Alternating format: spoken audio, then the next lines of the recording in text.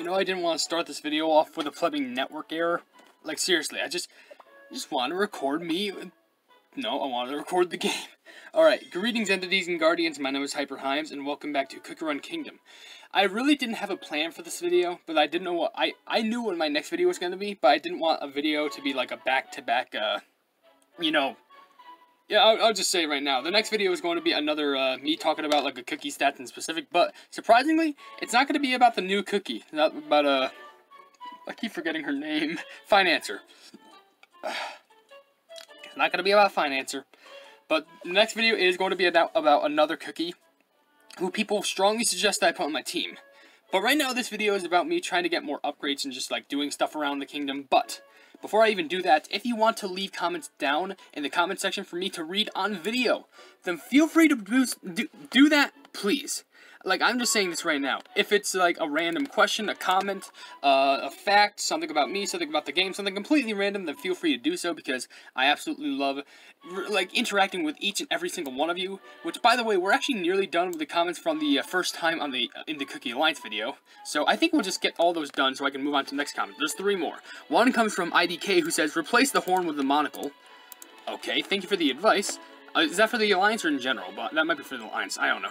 Game Wisdom Gaming says, you know that you can play Cookie Alliance on 2 times the speed, right? Yes, I did know that, but I just wanted to play it on normal speed because I wanted to get the full experience of it just from, like, a normal speed. I know I could have sped it up, but I felt like that would have been, like, not as exciting, because everything would have been too fast-paced and, like, not focusable. Of course, now that I do it, I'm definitely going to put it on 2.5 times speed when I do it by myself, but yeah. And lastly, we have a comment from Herb Cookie, who says, you're literally rich in the game, but never played the Cookie Alliance? Dude, Herb, with that plubbing silent H, you should know as well as I do that being rich does not equal to finishing the game. Time does not equal money in this game mode. Because, yeah, I got coins, I got crystals, and I got meat, but that doesn't mean I was quick enough to get through the entirety of stages, worlds 1 through 10. That's different.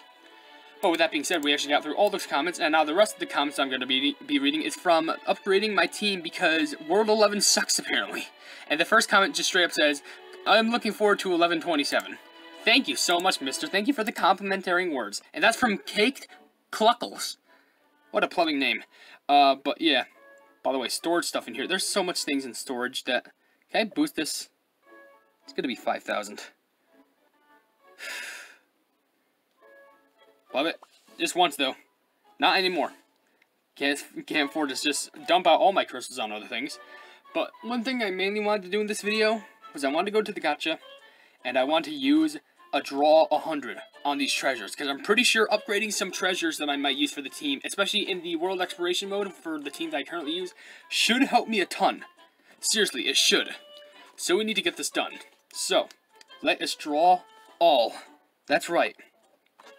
So we could get some epic treasures, we can get some rare ones, and we can get some commons one for all I know, but all I know is that this is going to take a while. So while I do that, I'm going to read more of these comments. From Boop, they say, you should use solid almonds on your frontliners so they won't die pretty quick. And also, I recommend using Parfait as well because there will be a lot of poison that can damage your team. And Parfait will most likely heal your team and grant debuff resistance for plus 40% to all of your allies. And also decreases poison damage or any other debuffs that can improve your team's survivability. And by the way, Old Pilgrim Scroll, that's what we need. And they also said, edit. When you reach 1123 and 1127, I would suggest you use Swordway Shark because he ignores its defense and damage resist to enemies. Interesting, that definitely could help. And it should help, so I should definitely try using Swordway Shark as well. And I think I have an idea for what the team I should try and go into World 11 with. I think, though. Also, Elder Pilgrim's Torch, that is very good. Get some more of these squishy jelly watches. Nice. I need more of those just to decrease my cooldown. I don't want my cooldown to increase. Actually, it might... No, I think I'm saying that right. Decreasing a cooldown means that it would go faster, right? Or increasing... Would it mean that? Or does it mean, like, oh, increasing cooldown, that means, Well, let me try and straighten this a little bit more, just to centralize it. Does increasing it means, like, oh, it cools down faster. I'm pretty sure the term is still increasing, though, so what am I saying?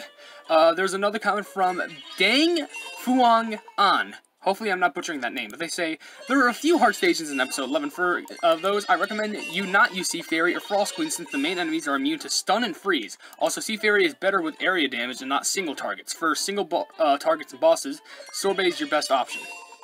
So, okay, so... Sea Fairy is better for a whole wave of people, but Sorbet Shark is better for singular targets. Okay, maybe that might help me in the future. I think I'm gonna do a couple more of these before I just, like, end up, like, just stopping, because my gosh, this is gonna take forever. But at least I get to read more of the comments and just respond to more stuff while I do it, because this is honestly a nice time. It's pretty relaxing. And also, I really just want to press, like, the skip button and just, like, go down the whole line of, like, all the plebeian treasures that I've gotten. Even if it's a bunch of commons or stuff like that, it's gonna be a lot.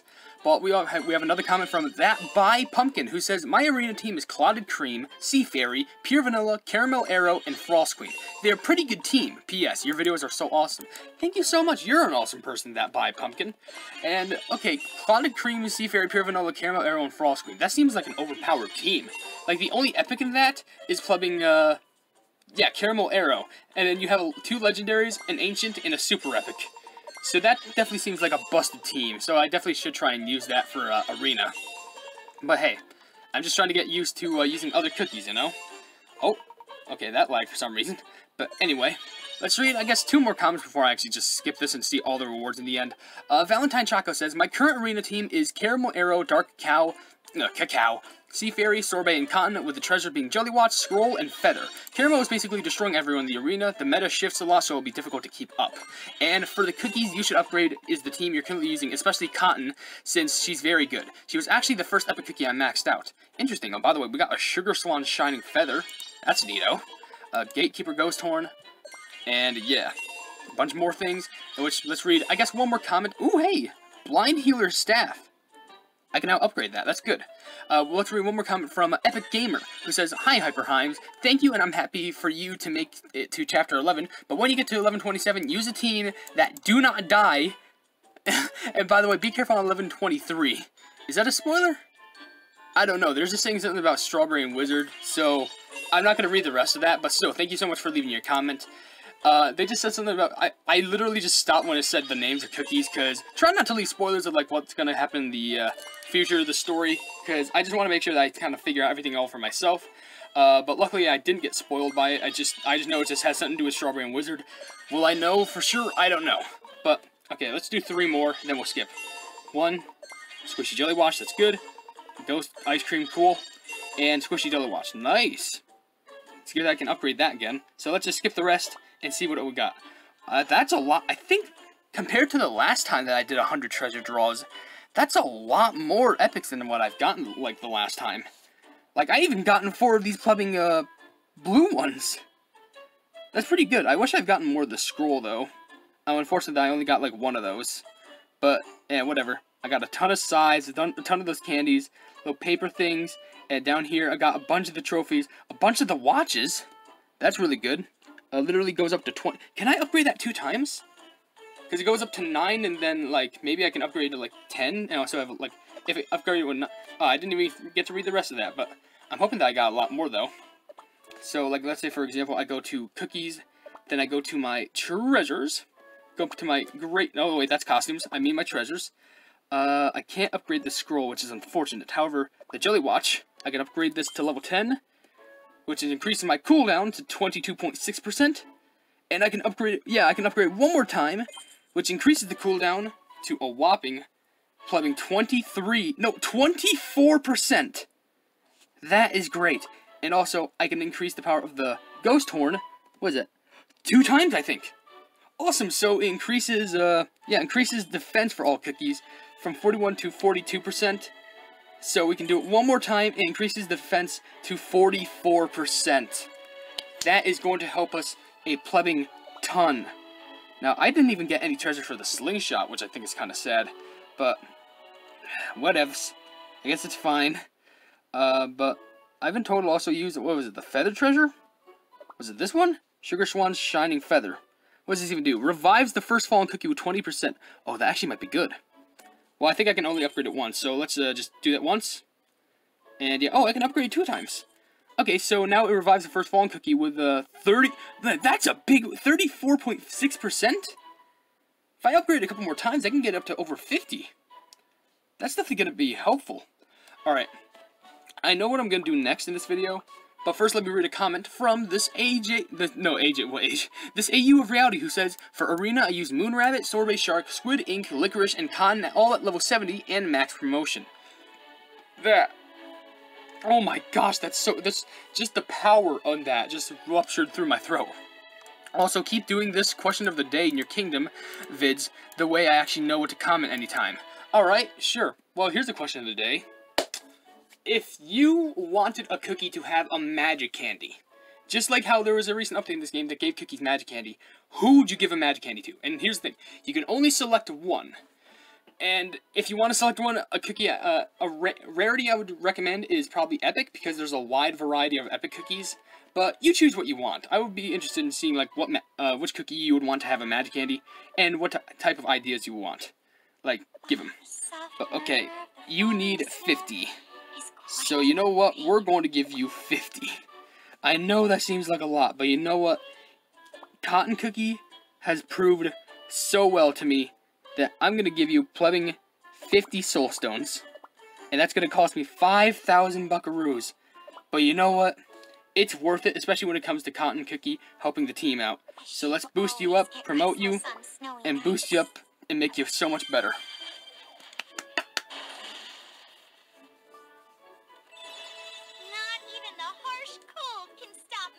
That is wonderful. That's something I really want to upgrade and like just help, because extra HP, extra attack, extra defense, and extra just power in general, that's going to help us in the long run for sure. Now I also do want to check in specifically the arena. Does there happen to be... No, there's Hollyberry though, so maybe I should scoop up one of those. Yeah, plug it. Let's scoop up one. Is it a waste of metals? I don't know, I have 12,000, so I don't know. But, anyway, in fact, that actually does remind me what I should do. So I should go over here and check out this Rainbow Pearl Market. Give me that one for Sea Fairy, baby. There we go, nice. So I have an extra one of those, so whenever I try and promote her in the future, it will be better. And also, what I also intend to do is, because, Sorbet Shark? I'm literally going to put 2 promotions on Sorbet Shark. What does that mean? Well, let's go over to, my stomach is growling. Probably wants food. So, let's go over here, and let's go over to Sorbet Shark. Let's go over to that and give approximately, I think 50 would be good again. There we go. 50 would be good. So now what I can do, I guess 49 would work, because I think I just had an extra soul stone. So now I can go over here, 65,000 power. Now I can promote you once, gets you to 68,000. Here you go.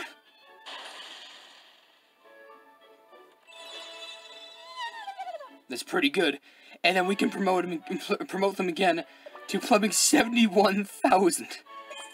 Oh my lord, this is gonna be better. This is gonna be good. We're making a good team. We're making a good team. Oh. Good. This is fantastic. We're getting big damage. Alright. This is good. We're making a team.